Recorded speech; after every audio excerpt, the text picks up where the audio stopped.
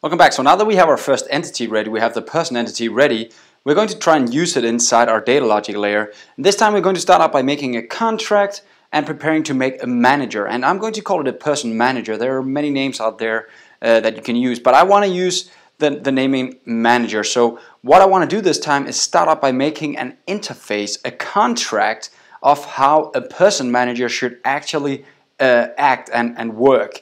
What should we be able to do with a person manager?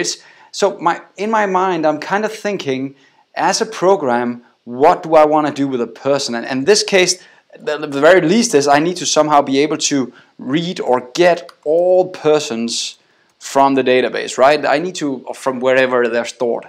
So that's the first thing I want to add inside an interface.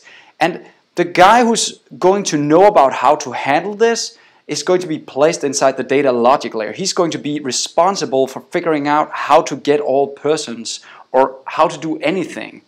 And what I want to do is I want to start out by adding a new item here, and that's going to be an interface this time. So adding item this time as an interface.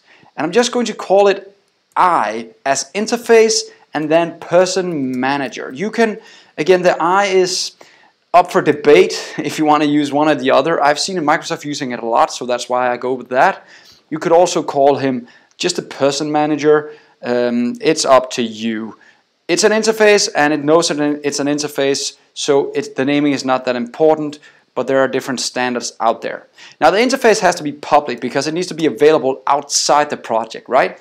And what should the interface contain? Now, an interface is just a contract, meaning that an interface is very, very basic. It's very simple. All it should do is explain to you or whoever wants to use the interface, what can I do? Not how do I do it, just what can I do? And in our case, we at least figured out that we need to have some kind of method that returns a list of persons. So that's the goal here. We want to return a list of persons, but again, the person is not available. Stop the video and do it so that it is available. If you forgot, let me show you what it is. We need to add the reference, of course. So it needs to have a reference for the app entities here. There we go. And now it actually can figure out what a person is. So if you forgot that one, just get it in there now, the reference. And this is going to be what we're going to return. And let's just call it get persons, like this. You can put any name in there. Notice I don't have the implementation here. I just have the name, the contract of how the implementation should look, how the syntax is, how it looks when I want to implement this in my code. So let's just do a comment here. Always on your interface do comments, because this is what this is what the users of your interfaces see. So this is for getting all persons from, getting all persons, that's all I want to write here. You can put in more information if you want to in your system.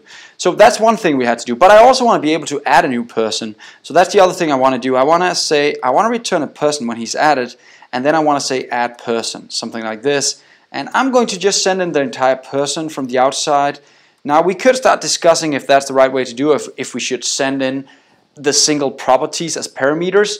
I'm just going to send in the person, and then I'm going to make sure to protect myself on the back end so that the person cannot do bad things to me. Don't worry, I'll show you later how we can guard ourselves there.